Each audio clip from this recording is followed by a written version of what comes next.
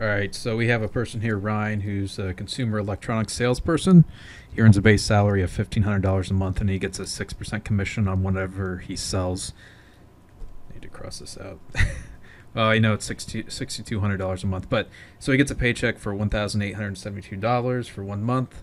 Find the amount of his sales. So he's got a base salary of $1,500, and his paycheck was $872. So what we do is we subtract $1,500 from 1,872. We get 372, and then what we do, it was divide this by 0.06. And the reason why is it's pretty much like this: whatever he sold, which will be X, is equal to 372, and then that's how we get this up here. And when you take 372 divided by 0.06, or the 6%, we end up with $66,200. That's it.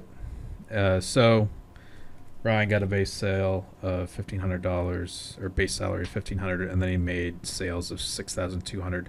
That's why salespeople have high incentives to sell a lot, and they can actually do quite well if they do sell a lot. So, all right, that's it. Hope that helps. Thanks for watching. Have a great day.